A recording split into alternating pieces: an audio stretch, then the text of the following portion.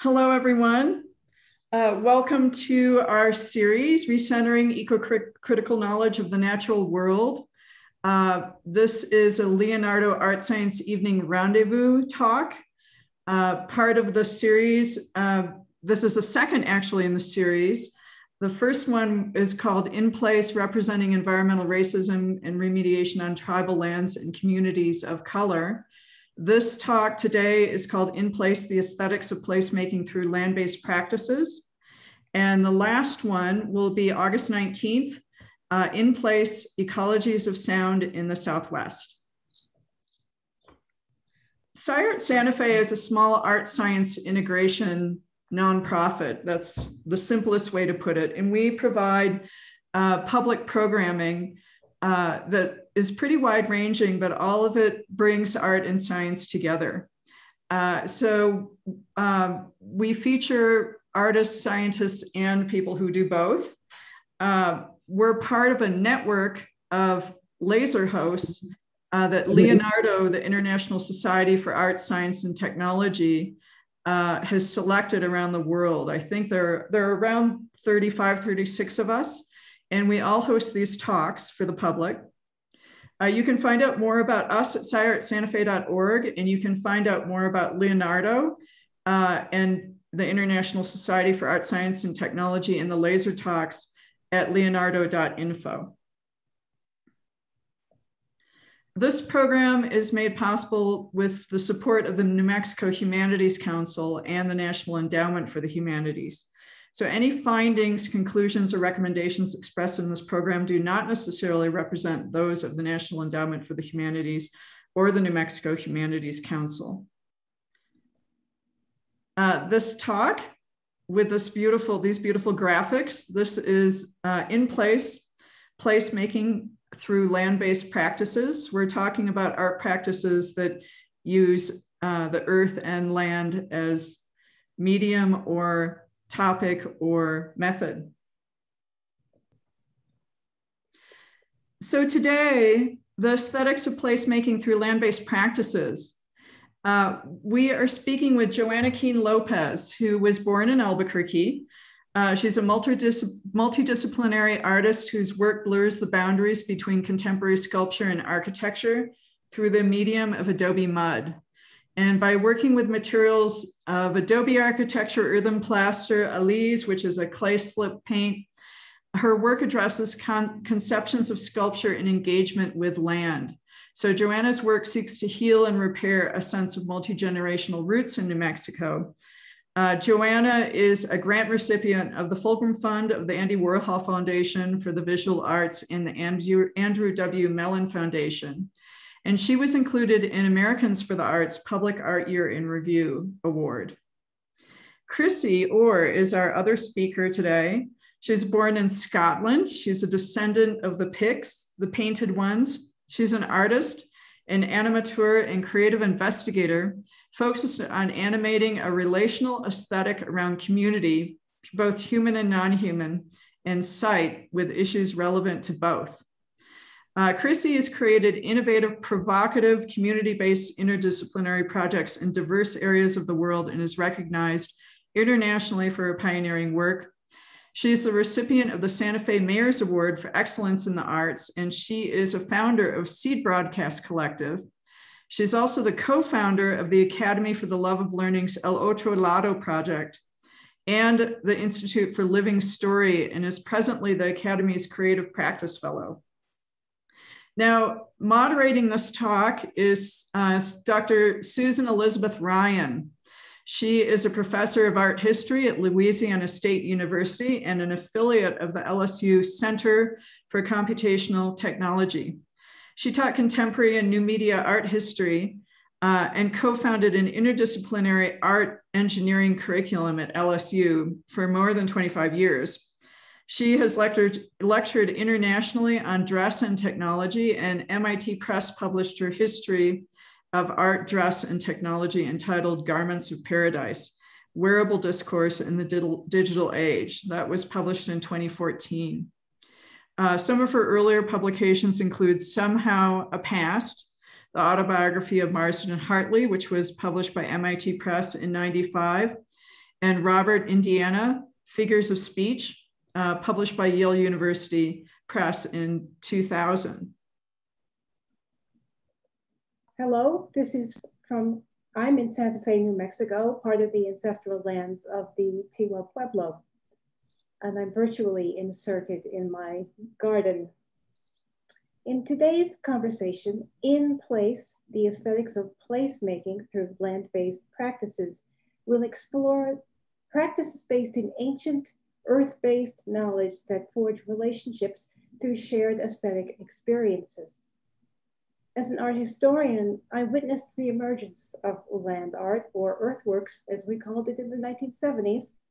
Those big iconic pieces like Robert Smithson's Spiral Jetty in Utah or Walter de Maria's Lightning Field southwest of Albuquerque. But there were others that focused much more on environmentalist or community-based projects. One example, if I can get my screen shared here.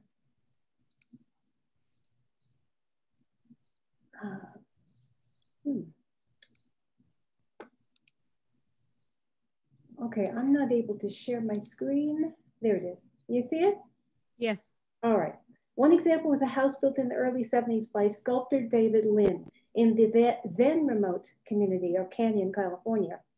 Lynn was an established sculptor, but decided to hand build a house using in-place trees and stone, altering the land as little as possible.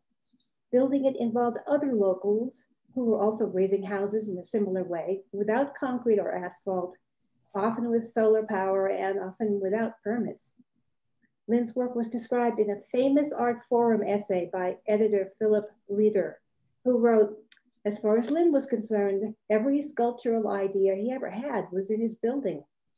The revolution in Lynn's art, if there was one, was dictated by the terrain. Leader's article framed the work forever as art, which allowed it to become more visible as a new thought about engaging with place. A bit later was Meg Webster's Kitchen Garden at Houston's Contemporary Art Museum. Webster dug up the landscaping and with local volunteers created a community garden that benefited people living nearby, many of whom probably couldn't afford tickets to the museum's shows. It was remarkable to see individuals normally invisible to museum goers digging in the grounds, spreading compost, and eventually walking off with the harvest. So I can stop share. Okay. I use these examples hoping to sketch a beginning context for Chrissie and Joanna's work. But the artists here today go beyond the pieces I've mentioned and address traditional, even ancient, and often indigenous practices of building and growing food and sharing stories. It's their wisdom concerning place-based forms of knowledge that we seek today. Joanna using the material of adobe, and Chrissie the many cultures of seeds. And I just wanted to note her copy of her seed broadcast, which is a kind of newsprint journal that many of you may have seen around town in the past. So don't forget there's a chat section where you can enter comments or questions for later on. So I'm going to ask my first question, and I'm going to start with Chrissie. How would you interpret the phrase in place, and what in place practices do you engage in? Who or what guided you in this exploration? Such a great question. And I also want to, just before I answer that question, acknowledge that I'm on the traditional lands of the Tewa peoples, Oge, Apoge, Whiteshell Water Place. And I give a deep bow of gratitude to the Tewa peoples, the indigenous peoples of this land, for keeping the seeds of resilience alive. And I also want to acknowledge that I'm not of this place. I'm from Scotland, and I could be called, in fact, sometimes I do call myself an invasive species, but I really am trying to seek not to be. So I'm just going to share my screen here if I can. to start off with some of your question here. See if it works. Can everyone see that? Mm-hmm. Yeah. Good. Yes. So really the term in place began to challenge me. I love that term in place, even although, you know, I'm now living in a place that I don't call home. But it began to challenge me when I uprooted myself from my homeland of Scotland. You know, I moved from the soft, damp mists of the Highlands to the dry, spiky desert. And, you know, I moved here in 1986, I think it was. I moved here permanently, but I had been here in 1978 when my daughter actually was, who was born in Scotland, was just 6 months old. And her father that I met in Scotland is actually from this area. And we ended up running a project, believe it or not, in Window Rock on the Dene reservation with the Dene peoples.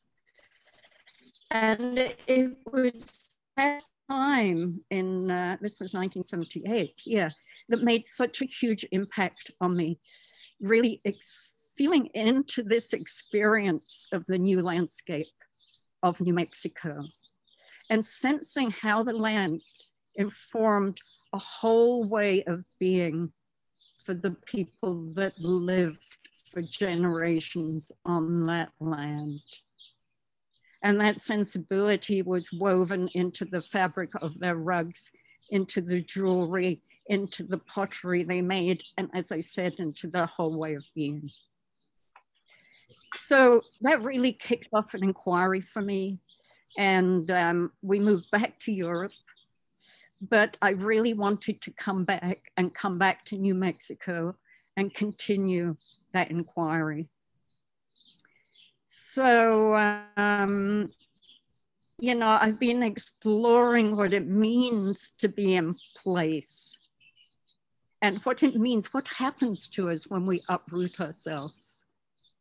What happens, you know, what happens when we uproot ourselves from our homeland, and how do we become of place when our ancestors are far away? Do they follow us? I keep wondering that. And I realized actually that I had to learn a new way of being that needed to be guided by this New Mexican landscape. And I intuitively knew that I needed to be guided by the wisdom that sits in place. And so actually at that time, I came across this quote, which I love, by a Crow elder. It says, you know, I think if people stay somewhere long enough, even white people, the spirits begin to speak to them. It's the power of spirits coming from the land. The spirits and the old powers aren't lost. They just need people to be around long enough and the spirits will begin to influence them. So I've really held that quote to heart and made a real commitment to stay here in New Mexico over a long period of time. As I said, I've now been here since '86, and to really focus my work with communities in New Mexico. So, and here's something I'd also like to share around this idea of in place and how, you know, coming from Scotland, this was something I wrote quite early on, and it's from an essay called Imprints. So it's just a very short section. It says, my feet are layered and lined with memories. The knowledge that gathered on my soles is of cobblestones, gray granite, dark moist earth, heather, moss and bracken. The salt seas all penetrated my being. These embedded patterns have carried with me to the northern New Mexico desert, where I walk today along the living river. The old patterns merge with the new, that of water engraved mud and rock, prickles and wind-blown hard red earth. It is through the soles of my feet that I gain my sense of place, and it is through my intuitive sensibility to place that my creativity emerges. And this was part of a much larger essay, but this really points to one of my major practices, which is walking. And I've always been a walker. And over the years, I've actually developed a very intentional way of walking so that I can, and this can either happen individually or with a group of people, so that we can begin to uncover the stories and the wisdom that's been covered up and really hone in and to see underneath, to see things that maybe our eyes do not see. So walking is a huge practice for me. I walk all the time. And before I ever start a project, I walk the place, I walk the community with really a way to feel into the sense. But you know, there's many practices that keep my creative edge alive and curious. You know, and the other major one at the moment is through my work with Seed Broadcast, which I co-founded in 2011, I think now, with Jeanette Hartman. And we have been working with and talking with, being in conversation with farmers, traditional farmers here in northern New Mexico. And that has really led me into the practice. I felt if I was really talking with these farmers, I needed to practice farming myself. And so I'm actually very lucky to have friends that have a piece of land up just outside Espanola, where I grow ancient varieties of corn, ancient wheats, and beans. And this practice actually has really opened my creative way into a much more resilient and much more truthful way. I feel if I'm going to work with community here in New Mexico, whether it's the human or non-human community, I really, really need to work also within the land. And, you know, I love to clear space around my plants. It's one of my favorite things to do. We could call it weeding. But, you know, weeds are also very important, but I love to clear that space around the plants so the plants can actually really grow and become the plant that they need to be. And it's really when I'm down on my knees in the soil with the plants that I find my rootedness and inspiration. It's really then that the reciprocity begins to happen, and I feel that that is something that there's nothing like it. There's nothing like it when you feel that reciprocity. So I'm going to stop there because I know I can go on and on and on, and I want to give time for Joanna. Maybe we can be in a conversation. It's such a huge topic. Back to the same ideas. So keep those slides handy. To Joanna, repeat the question. I enjoyed that, Chrissie. Thank you so much. It's really a pleasure. And Yeah, and I really resonated with what you were speaking about as far as being in land and like the spirits of the land. And if you're there, you know, and in really engaging and being there, that it's, you know, like an animism of place. So that was, I really, really enjoyed that. Thank you. Mm. To Joanna, you want to answer? You're interpreting the idea of in place. Yeah, sure. Well, I'll go ahead and share my screen as well.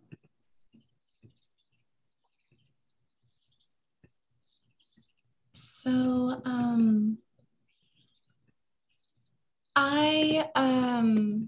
my name is Joanna Keane Lopez, and I'm from Albuquerque, New Mexico. And my father's family, they were from Socorro, New Mexico, which is just south, about an hour. And in Socorro, we have an old land grant called Lopezville that has been around since, I guess, like the late 1800s, but we've been in Los Lunas and in Albuquerque area since maybe like 1700s that we can like date back to. So we have this old property here called Lopezville, and you can see here, there's the mountain right there. The original houses are built of their adobe homes that were built by my great-great-grandfather, Abelino, and beyond that, my other grandfather, Rafael Lopez y Luna, and the family. And it's really interesting. So I work, you know, with adobe architecture as an artist with contemporary art, but I also have another foot in like adobe architecture as like a construction method. So I'm co-president of Adobe in Action, which is a nonprofit based in Santa Fe as well. So I kind of am in both, but it's really interesting with this property that I have. Well, my father recently gave me one of the old adobe houses, but the original ones are adobe, and then as time went on, it became cinder block and half adobe, and then the next one is like frame, and then the next one is like like there was trailers. So it's this really interesting look at how through time there was more and more like a less of a connection to land and to these traditional practices of adobe architecture. And as like more fragmentation happens in the family, or more lessening of connections within the family, that results, you can kind of see that in the lack of continuing on like this tradition with this vernacular architecture. And something really interesting about adobe architecture is like, you know, you use what's available. And so here in New Mexico, that's mud, that's dirt. And so, so yeah, and so that was kind of originally when I was really started getting interested in adobe architecture as an artist, was partially because of, you know, my family, my Lopez family. And so my father recently gave me one of them, and I'm fixing it up now. Here's the one across the street that my great-great-grandfather built that's just abandoned, and everything's abandoned. And so that's a big reason why I've gotten so interested in adobe as a medium. Is, I mean, it's really thinking about loss and fragmentation of family and relationship with traditional methods of building or stories or connection. And so a lot of my work has been kind of trying to create new creative ways of how to like reimagine these practices. This is my father's house. This was an adobe house. This is what it looked like originally. It was all adobe. And then my father started putting on stones from the river. He got all these stones and he put them all over the house. Joanna, I'm going to interrupt, sorry, but I think we're not quite seeing what you're seeing. Oh, really?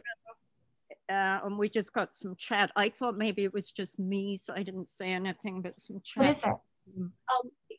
Try going to full screen, maybe, with the picture, because we're seeing all your directories. Oh, shoot. Okay. I'm sorry to interrupt you, but... No, thank you. Can you see it now? No. No? Maybe if there was just a PDF on your desktop, that would be the best way.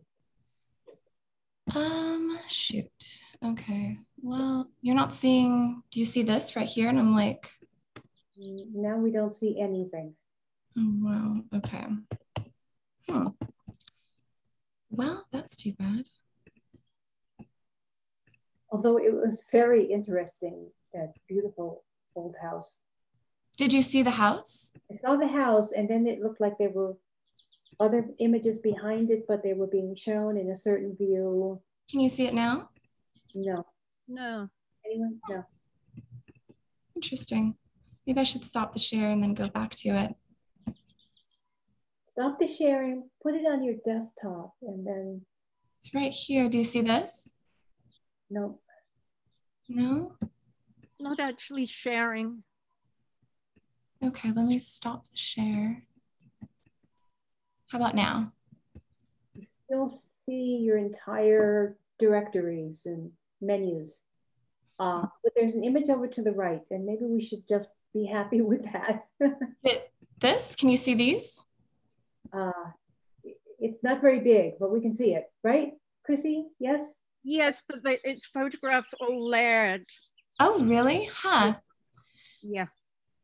Shoot. Okay. Sorry about that, guys. Technology, we love it when it works. Yeah. Okay, can you see this one? Nothing is on the screen now. Oh, that's interesting. There we go. Yeah. So Yes. we still see all of the directories and the menus, but there's an image there. And maybe we should just go with that. Yeah, so sorry about that. Okay.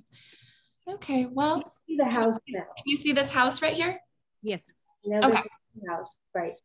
All right. Well, this is the house that I was talking about that my father put a bunch of stones on from the river. And so there's this concept called resquache, and it's kind of talking about like what's available, like you're using like the available materials, you know. And so this is made out of adobe and then just stones that are from the river. And so I became really interested in these practices based off of my own like connection and relationship to them through family.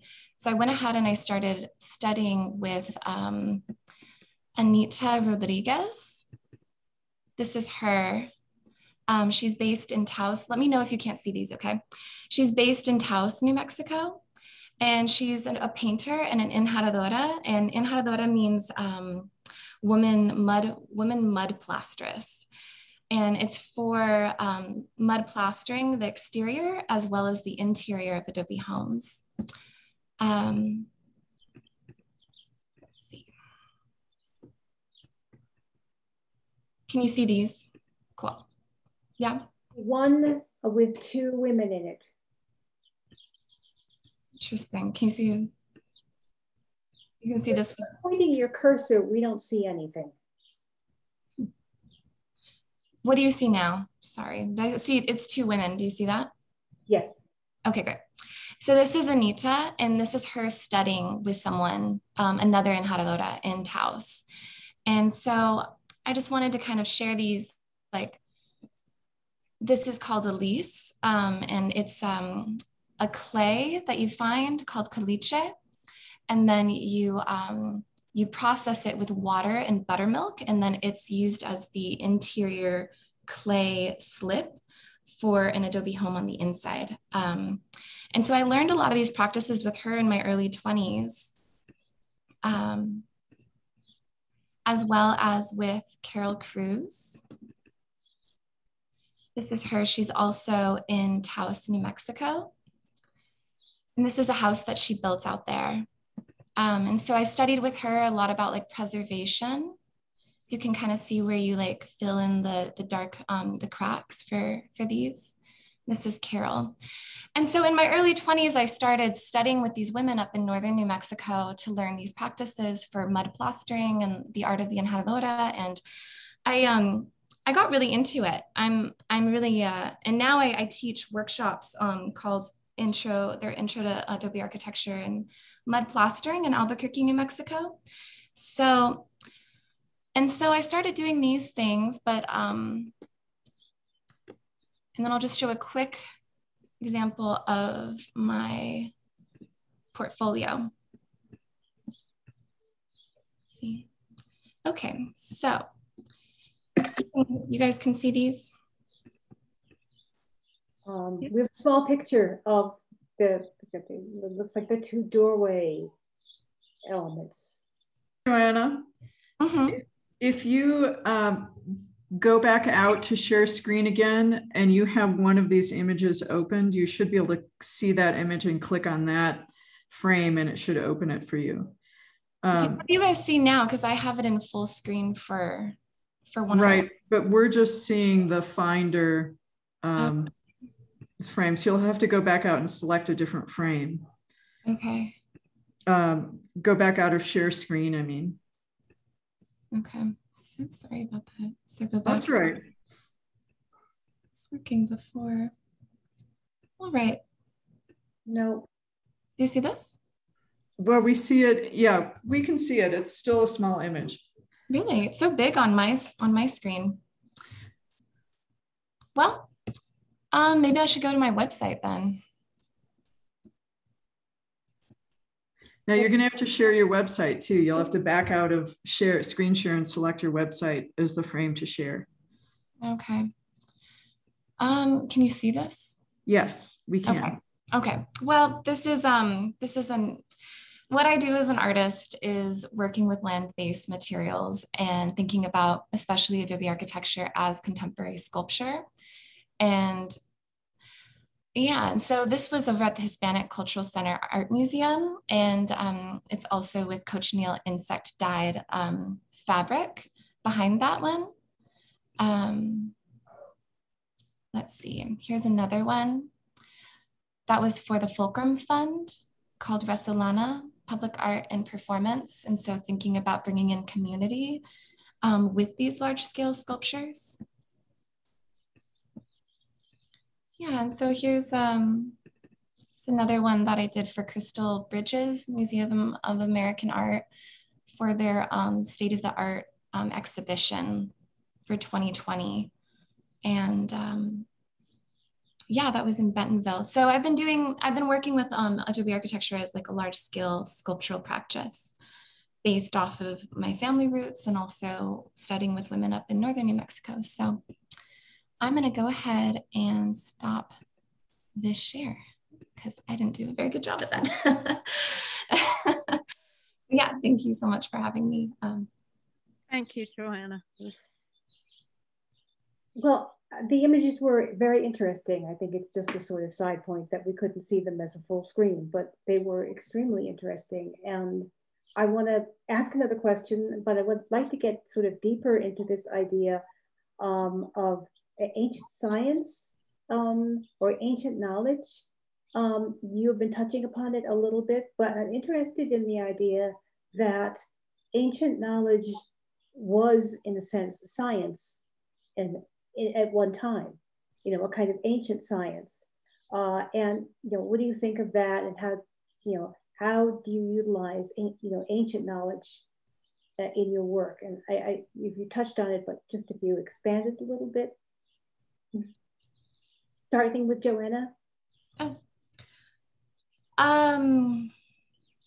Yeah, I mean, people have been working with mud for a very, very long time. And, you know, it's really interesting to think about Adobe architecture here in this region. You know, Indigenous people of this area have been using mud for a really long time, for, you know, millennia. And when the Spanish came over, they also came with Adobe architecture as a vernacular architectural techniques as well that they got from Northern Africa and Mesopotamia and China.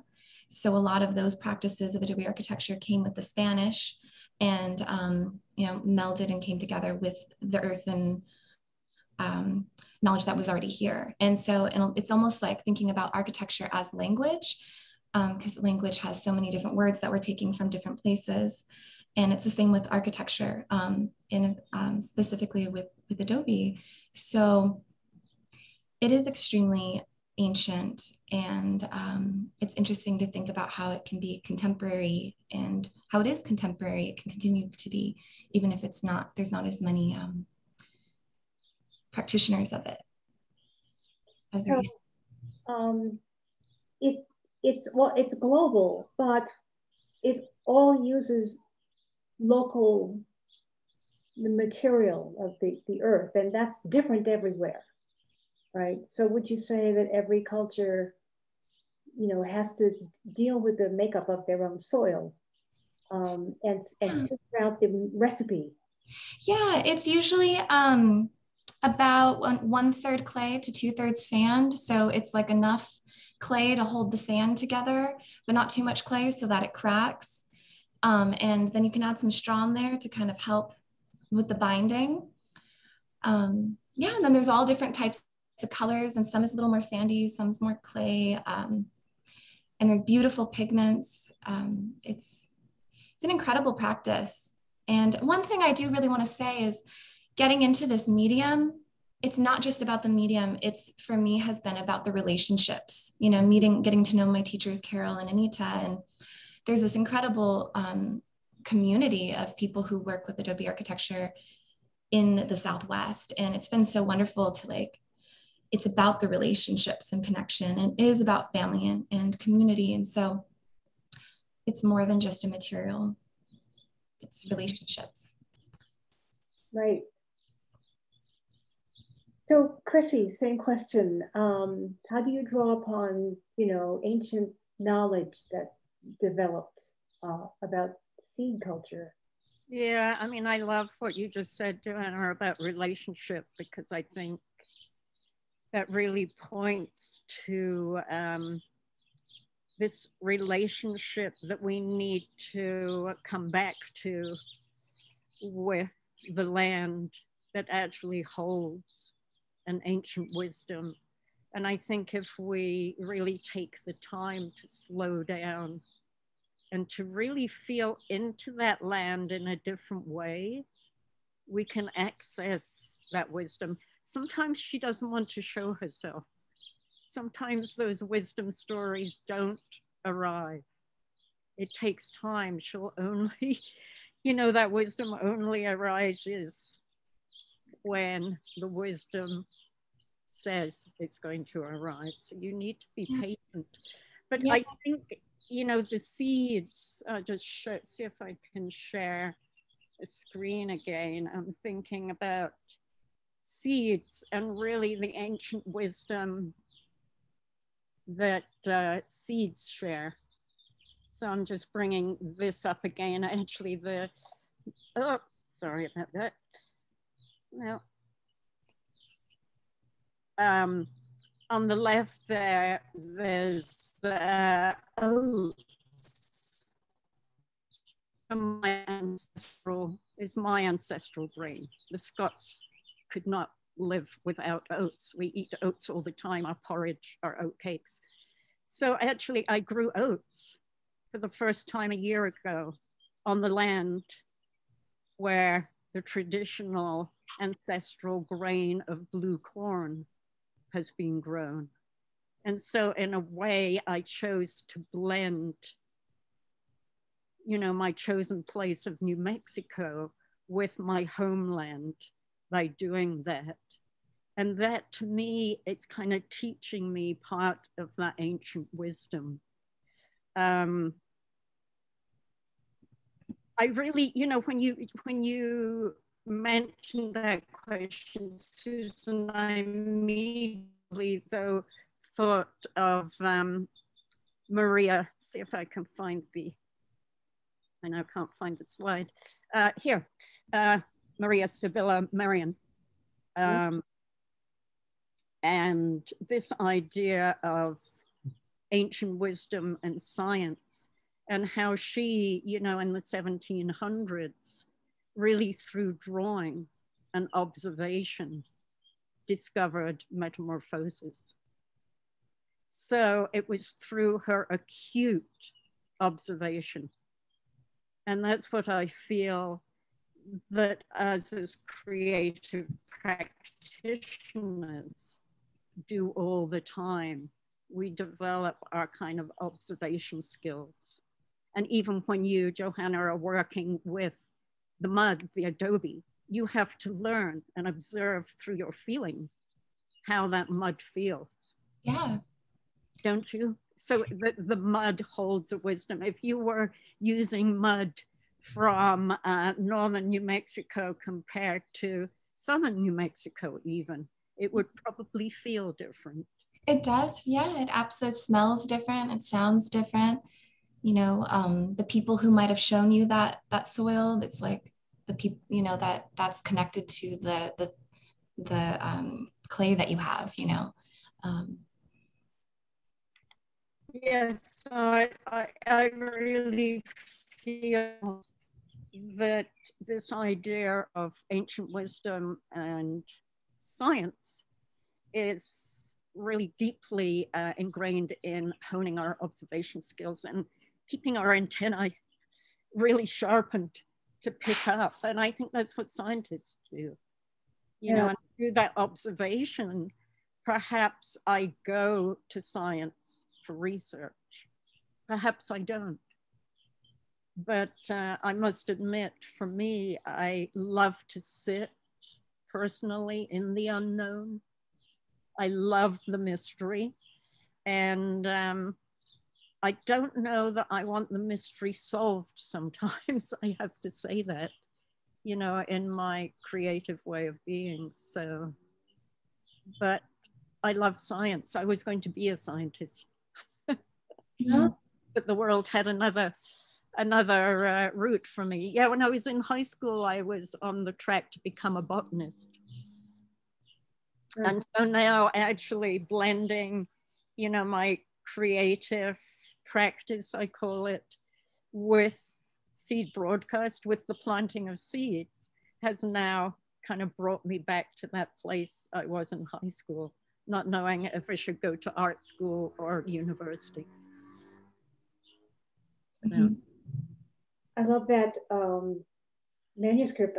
I'm not familiar with that, but it's so cool how she's sort of laying out this notion of observation, of detailed observation, and then recording the detailed observation.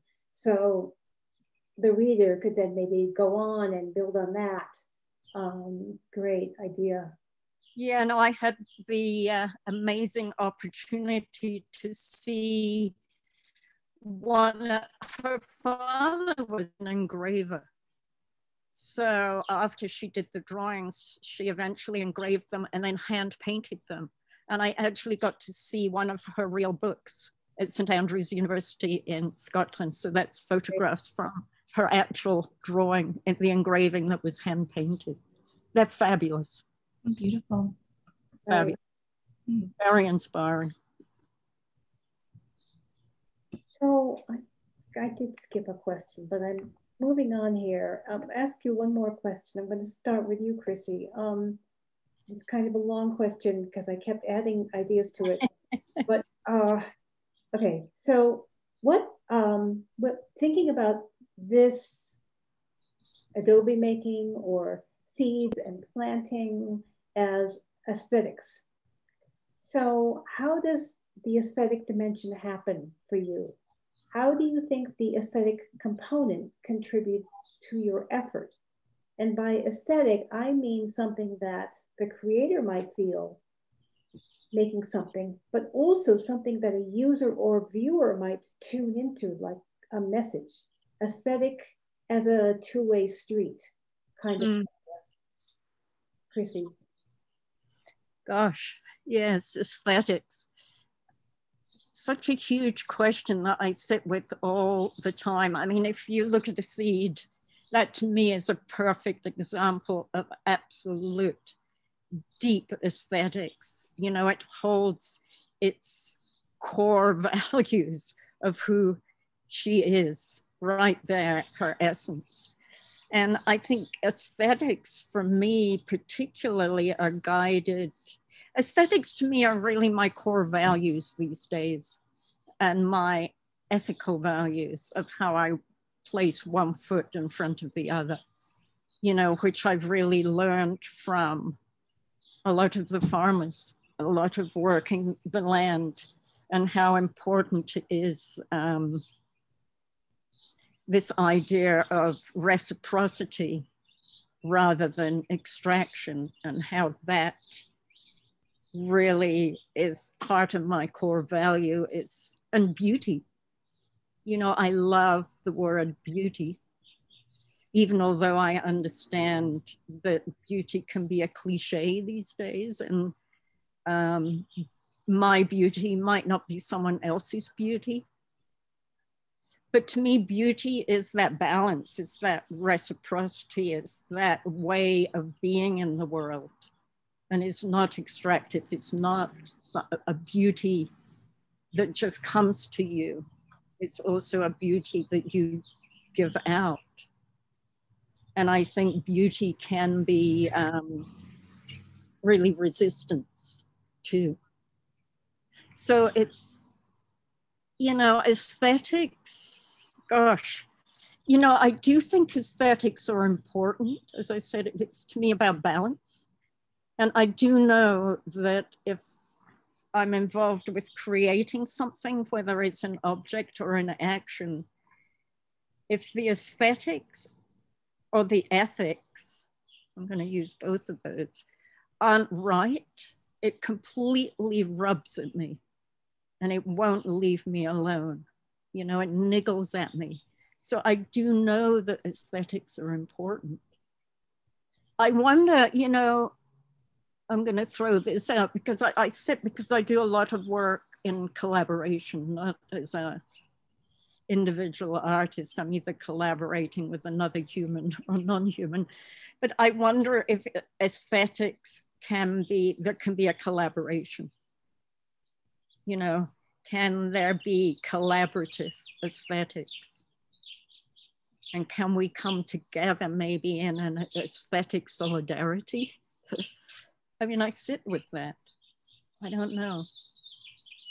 So it's interesting. I don't want to get too deeply into this, but it's British aesthetic theory in the 17th century, 18th century that became, you know, the analysis of beauty and the big push to separate beauty from ethics was what your ancestors did. Archibald Alison, the Earl of Shaftesbury, Edmund Burke, you know, they were all trying to figure out how to take, you know, beauty is perceptual and then ethics is something that the mind does.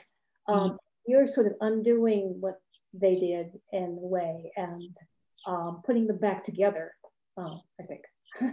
Yeah, it's very important for me. And I think, you know, I do that and I haven't learned, I've learned that really and truly, that's part of the wisdom that I've been learning from place. And I would say that wisdom has come from here in New Mexico, actually. Thinking about that. I love that. So, you too. Joanna, what do you think about this notion of, you know, how does a building that you make, how is it aesthetic? Yeah, I would say I'm pretty concerned with beauty. And there's something very like, you know, there's something very healing about beauty. I might venture to share my screen again for my website so we can talk about aesthetics through my work. I'm gonna try it. Can you see my website? Yes. Okay. All right.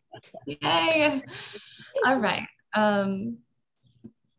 So yeah, I would say my work is really interested in form and color and shapes and texture and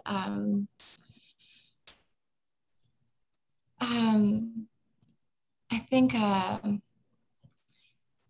you know, aesthetics.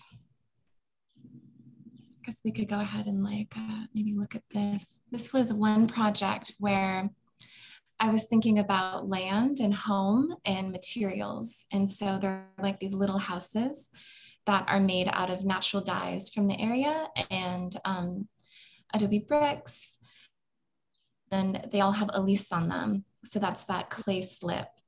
And thinking about how does like these materials in relationship to a home, how are they like aesthetically interesting, or what kind of combination can you put together to create a new type of aesthetic using already established ones. And I guess it's really interesting to think about. I guess I keep going back to Adobe architecture, but I'm just so inspired by it. It's incredible good taste, you know, and thinking about like a mud floor, these like wood mud walls, or, you know, the vigas, or latias, which are like smaller branch sticks and branches that you could put on the top or outside as well. And just thinking about how everything can be like an aesthetic, to your walls, to your fireplace, to your floor, to the way that, you know, you make you build like your life, like how you're living within your home, and even to like how you're living your life is like an aesthetic, you know. Even the way we speak or how we treat ourselves and others. It's like I think I'm really interested in art as well as like Adobe architecture, and but then all thinking about it maybe almost like something we live in, but then how does that into how we live our lives. Right. Yeah. So the aesthetic is something that we see or we perceive, that's kind of like a frame or a context for whatever we do, or it's more involved than that. I was thinking, if I could just share my screen a minute. Chrissie, I'm looking at something that I'm sure you know all about. Oh, it's not doing it, is it? Oh, why isn't it doing it? This is just so, this shared screen is such an art. Oh, all right, so here I'm looking at, oh, can you see it? Oh, yes. Long's line made by walking. I love Richard Long. Yeah, I knew you'd like that, Chrissie. It's just so interesting. Walk straight on it. Yeah, right. So he just walked. His whole artistic practice was just walking, and he would walk over an area so many times that it would make a line. And so you don't necessarily have to think that this is an aesthetic manner, but maybe you do. I mean, it's just so striking what he does, and it doesn't even stay around. It just kind of disappears. His work is all ephemeral. And it just sort of remarkable that, you know, that our notion of aesthetic has been able to expand so much in this time, that we could sort of ask questions about, you know, what is the aesthetic value of different kinds of practices, whereas I think it would be have been very hard 50 years ago for somebody to, or maybe not, it's always Duchamp, but anyway, I just wanted to show that. Yeah, I also love the thought, Joanna, about, you know, that notion of the aesthetic quality of where we live, you know, and how that impacts our life. So if you're living in an adobe mud home compared to a concrete brick home, how to shift our way of being.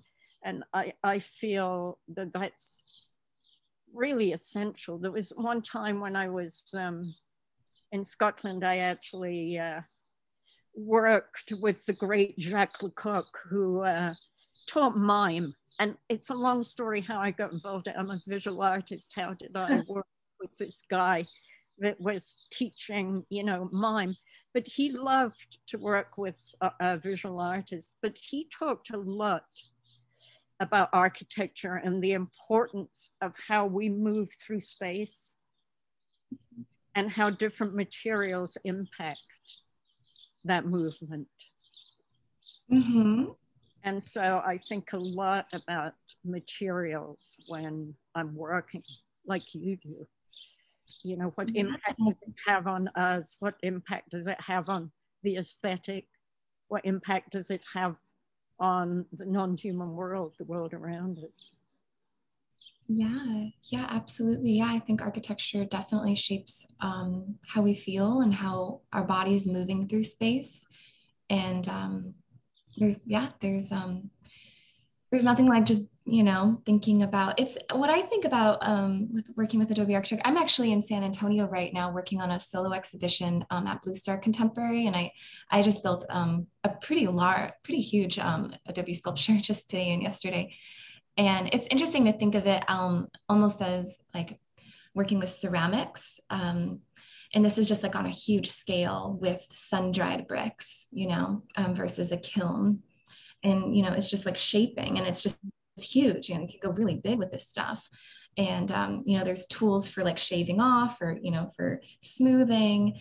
And it's just really beautiful to think about.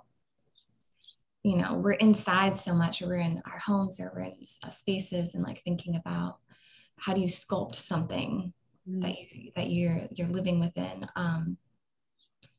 Yeah, and then also, we go back to the earth, and so it's interesting to think like just living within earth while we're alive too. So,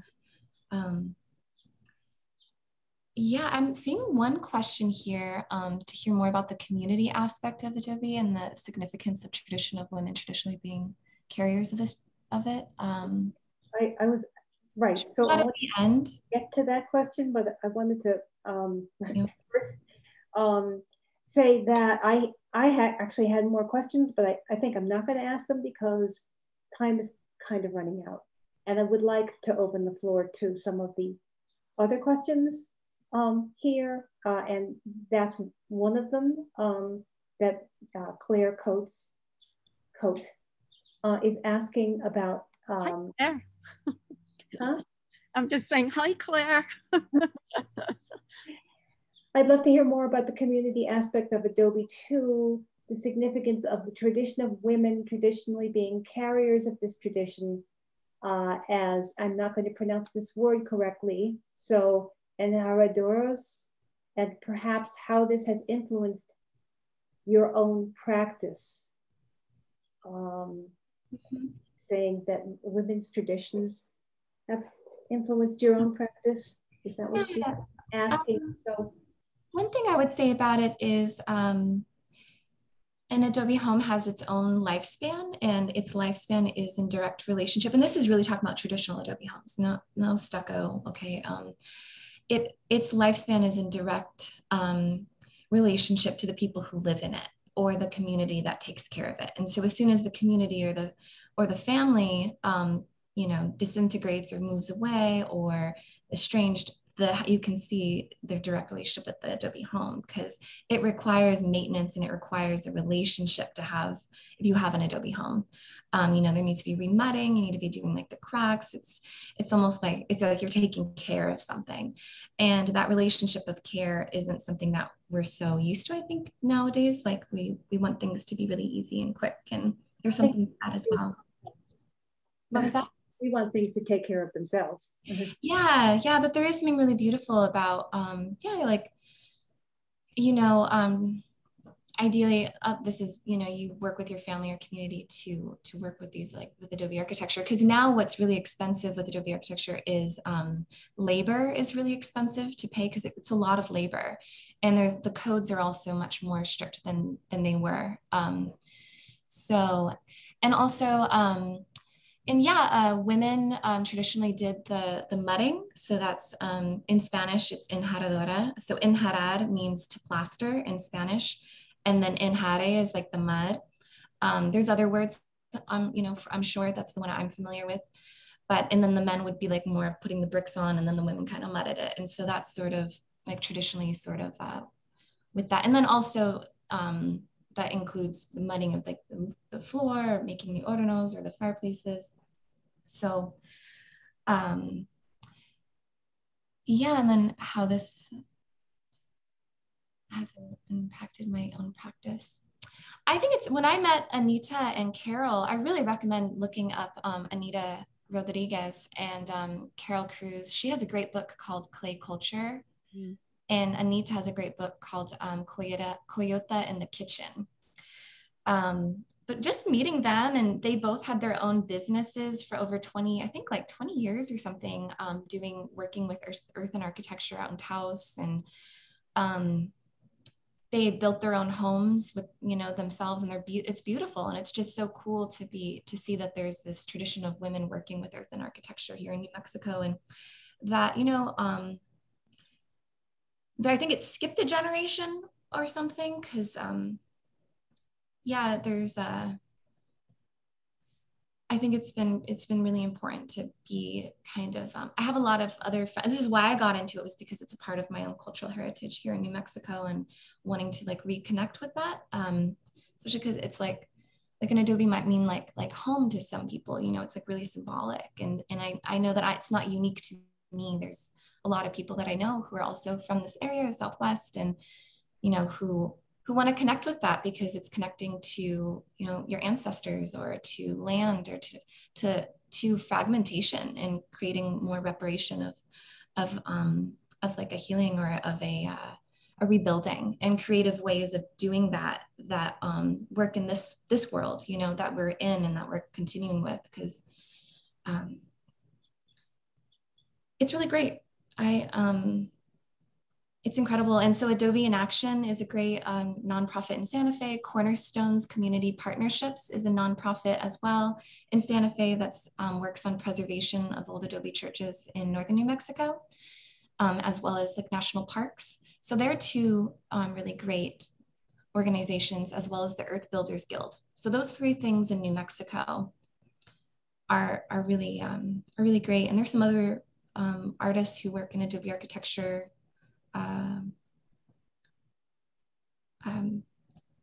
There's a few, so, but yeah, I'm just hoping to, you know, work with it more and share with it more, and create more of a community of it here. Yeah. So Adobe, it's extremely interesting, so that there's this sort of, you know, women's part of the practice that has really kept this practice going. Yeah, you know, and it's so beautiful, because it's like, okay, you think about just mud, but it's not just mud. Like there's this material called mica, which is like a really glittery silicate mineral, and you can grind it up, and then you can put it in the walls and the inside. And sometimes mud already has that naturally occurring, but it then, if you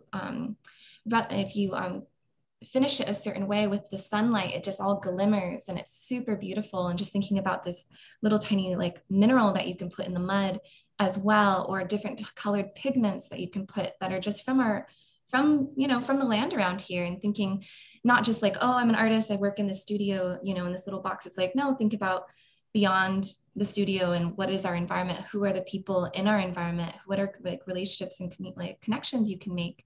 And thinking about that, I think as far as this place-based idea of art, you know, it's I think just thinking like larger than yourself, and like how can you connect, you know, connect with land, connect with people, like. And so I think that's where I get really, you know, I'm passionate, and it's been really wonderful. So, and I love what Chrissie does with seed broadcasts and working with seeds, because those are so important, and those are also things that have been, you know, are being lost, as far as people planting their own seeds, or saving seeds, or, you know, and going into different communities with seed broadcasts, and doing the stories, and collecting seeds, and making a seed bank. Like, it's such important work, and, you know, making something more cohesive, so that there's connections with different people throughout where we're living. You know, I was thinking as you were talking, you know, about that community building through mudding, you know, and that, you know, you don't do that on your own. You bring in your family or the community to help to mud. And in a way, it's a little the same with, you know, harvest, planting and harvest, that it was always done in community. And there was certain traditional songs that you sing along with the planting and the harvesting, and how you cook. So it's not really a singular activity. Exactly. It's something that I think is really inherent. You know, mudding and planting seeds, I think, go hand in hand, actually. You know, that they're really, like, you can't, they're both similar kind of land-based activities, and are very much part of this place, New Mexico. You know, it's one of the few places, there's been a lot of seed savers from way, you know, obviously our indigenous peoples always saved seeds, but then there was people, incomers like me, that would come in, and they came here to really make sure that the seeds were saved here, and you could save them here because there's not a lot of big agribusiness, especially up here in northern New Mexico. So a lot of the seeds are the traditional open pollinated non-GMO seeds. They are the traditional seeds, and it's rare. It's a rare place, northern New Mexico, for that. And so it's really incredibly important. And we have a seed here. I saw there's somewhere a little question around climate change, but there is, you know, the traditional blue corn here that is a dry land corn. It was, you know, the Hopi and Acoma Pueblos, a lot of the Pueblos planted their corn, and it was a specific variety that's adapted to dry land farming. So you plant it in a very different way. They're planted really like a foot apart and about a foot deep. In fact, you go down, dig down as far as you can till you maybe find a little moisture. It can be like a foot down. And you have to learn, talk about observation and wisdom of place. To plant, you're actually reading the land about how the water, if it rains, if it ever rains, how that water is going to flow on the land to come down to the corn.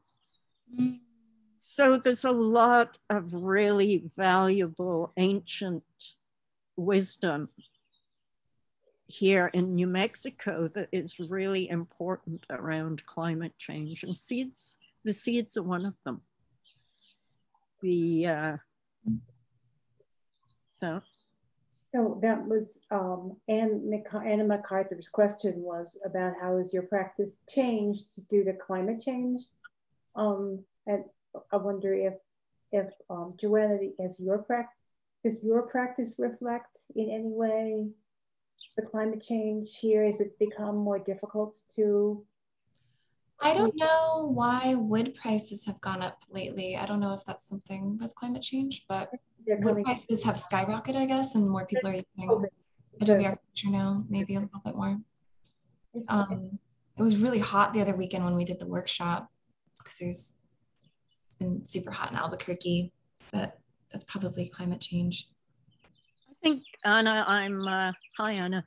It's a great question. I'm just much more aware of the materials I use and the impact, and also the impact of whatever I'm creating or the community's creating. So the impact that might have long-term. So much more aware of that. I'm still a novice at it. I'm still really looking into that. But I think it's an important thing, even if we can't completely change, that we're aware, that we think when we're using a material to know about that material, where it comes from, what impact has it had on the earth to create that material. So just to know that, to recognize that, I think is really important. And that goes right along with the point that you made, Joanna, about the houses beginning to change from the adobe to the concrete to the mobile home over generations. Yeah, one other point that I'll make with that is, so when it's just regular adobe, it's just natural and it doesn't have any type of emulsifier in it. it's just natural adobe, like sand and clay and straw. It actually breathes because when it rains, it kind of swells with water, more moisture, and then as it dries out. And so it's almost like the adobe bricks breathe. But what started happening a lot, especially in the 50s, people started to like stucco their adobe homes so that they didn't have to do so much maintenance. But then what happens is if any type of water gets into the walls inside the stucco, it basically, the adobe bricks can't breathe anymore, and they just get wet, and they can start to just melt. And then what you find with this phenomenon with sometimes with these old adobe houses that got stuccoed is there's nothing in there anymore. It's like an eggshell because it just melted. And so that's like an interesting metaphor too of these old homes that just kind of melted, you know, and that are eggshells of houses. And so maintaining, you know, it's really, yeah. And then also thinking about a little bit, just to bring up quickly, like thinking about the Santa Fe style, that's, you know, that's like actually a law to kind of keep that aesthetic in Santa Fe. And it's literally, you know, that's based off of wanting tourism and copying off the aesthetic of adobe architecture and the Pueblo Revival style. But it's completely lacking any type of relationship to land or to community or to family building, you know, and to care of like this place. And it's not just care of the place, but it's care of those relationships. And so it's interesting thinking about this aesthetic that's the Santa Fe style, just, you know, trying to simulate adobe architecture, which is actually, they're very different. And so, yeah, I just think that's an interesting something to remember or to be really aware of. And there's also adobe architecture in Santa Fe that's been stuccoed. And there's all three of them. Yeah. Mm-hmm. I'm going to ask Amy, do we have time I have one more question. Yeah, and we have a question from Andrea Poli in the Q&A section, which I could read if you would like. I was just going to read it. Amy. Oh, perfect. Great. Here. So I would like to ask you to speak about how you see the discipline of design, or the disciplines of design, art, and craft, in the work you're doing and what you see in the future. Do you see those disciplines as coming together in your work, or have they never really been separate for you? Would you speak about how these disciplines have functioned historically in New Mexico? And I'd love Chrissie's thoughts and Joanna's. And I think, so once again, it's design, art, and craft, thinking of them as separate or having merged, or just assume that they're merged. Oof. Well, for me, they've never really been separated. You know, I can't really separate those out at all. And I think, Joanna, you can talk much more since you're from New Mexico around that, but I feel New Mexico really, that's why I kind of love it here, because I feel traditionally none of those things were ever separated out. It's part of how you live your life. I mean, the craft of putting the seed in the ground, you know, how you plant it. I mean, it's all connected. Sorry, I'm kind of mumbling here, but I don't see them separated out, and I don't think they should be, for my personal way of being anyway. Well, thinking about specifically like adobe architecture for like design, art, and craft, and like thinking like, okay, you make a design because that's what maybe the materials that you had on hand, which is, you know, or you make a design because, let's say, I don't know, you have vigas that hold up the roof because you know that only you have some mountains nearby and that's what's available for the vigas, or you know, it's a traditional old adobe roof is putting vigas and then putting latillas, which is like smaller sticks on top, and then putting rabbit brush, like chimisa, dried chimisa, and packing that on top, and then putting dirt and then doing a clay top. And that's an old adobe roof, and thinking about that design, you know, it's like, and then later on, you know, putting on, they had started doing like actual pitch roofs, which help with snow. But thinking like, okay, well, this is a craft, and this is like a craft of an architectural technique. But then what I'm doing as well is thinking about, okay, how do I take these materials and make it into this contemporary art, you know? And what do those designs look like? Because those designs were based off of need and what was available. And then I'm thinking like, okay, what are designs that I'm going to be putting into a museum? And how does, you know, those, they're pretty different. They're different, but connected. And so the word art is much more complicated and sophisticated, the word art. Yeah, and can really sort of change things when you start using it. But the craft and the design were really kind of based on in the land and the first place. The purpose, yeah. Yeah, right. The purpose, like why the design is based off of the purpose that's needed. Whereas, you know, what is the, you know, thinking about art and the purpose of why that design. Yeah, it's interesting thinking about a functional practice versus like an, you know, when you're taking it to this aspect of art. So I think for mine, it's like a little, it can be, they're different. Yeah, I mean, I hear that, but I really, I think the older I get, I'm maybe turning away from that idea of art myself. And kind of re-examining what it means, what that word means. I haven't really come to any conclusion yet. But I just feel at the moment I mean, I can see how something functional that has this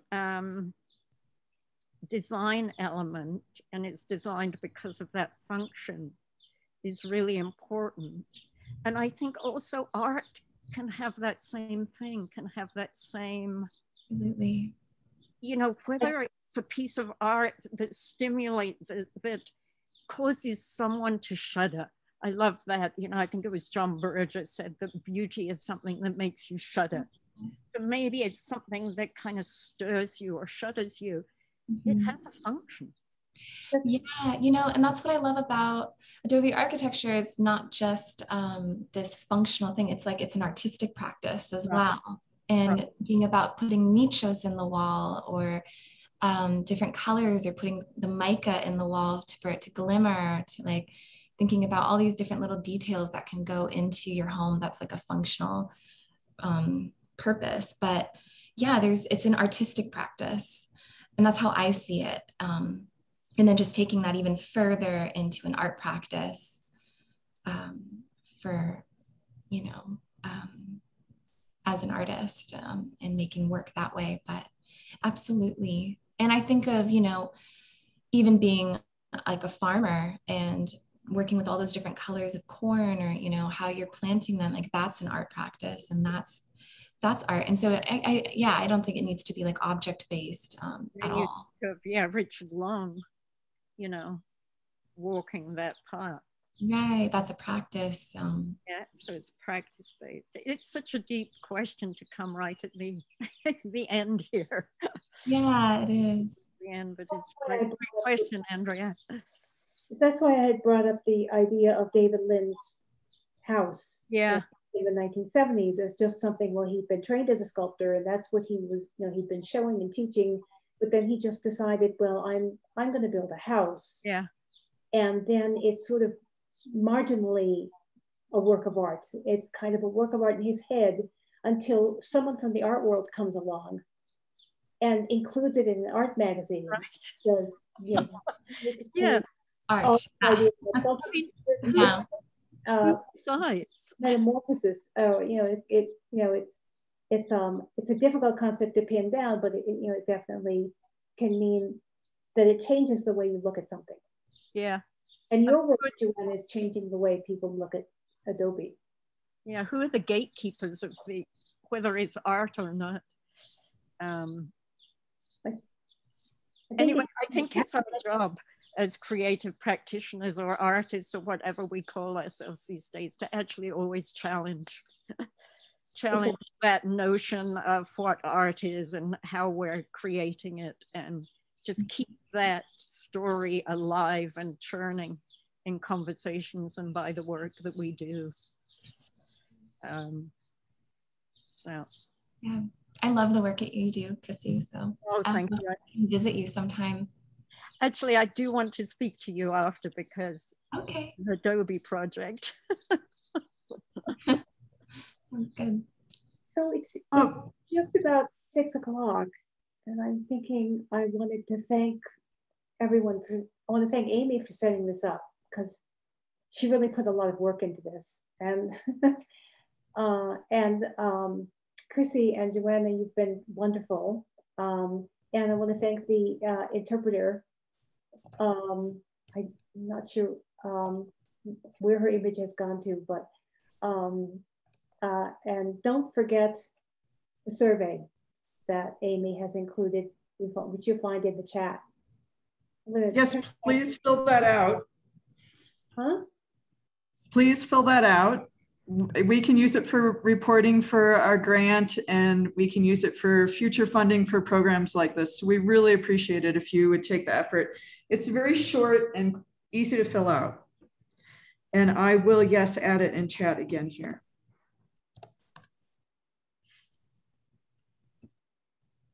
Someone said, Chrissie, love what you said about, do we bring our ancestors to our new land? Mm. Yeah, and that could be said about so many things. We bring our ancestors into this new practice, in your case, Joanna. They weren't making shows in galleries, but that's what you're doing. Right. Yeah, I really enjoyed the writings that you read. I actually screenshot them, Chrissie. Yeah, they were really touching. Maybe I'll send you that whole essay one day. Okay. Is that your essay, Chrissie, or someone else's? Yeah, it's my essay. It's called Art in a Sense of Place, called Imprints. Yeah. And it was really based on me walking this river, dry riverbed in New Mexico, and what arose for me. So that's about it, I think. Turning it back over to Amy. Hi, sorry, I think I was sending that link to the panelists only. It's now in chat. So please go ahead and fill that out. And Chrissie and Joanna and Susan, if you have any resources you'd like me to post on a page when we post this video, I'll be in touch and we can get that together afterwards. So again, thank you everyone for filling the survey out. Thank you for coming and attending and asking great questions. And do you all have anything else you would like to add as we close? No, I just want to say thank you to Joanna and Susan and you, Amy, and to everyone. It's actually really strange being here because we don't see anyone we don't see anyone else but the panelists. So it's a little like just speaking to ourselves, but thank you everyone that's out there, and also just giving another deep gratitude to this incredible land and the peoples of New Mexico. Yeah, thank you so much for having me. And so good to talk with both you and Susan and Chrissie. If you want to see some of my work, I will be having a solo exhibition at Site Santa Fe on October 1st is the opening. So if you'd like to come and see some work, that'll be work.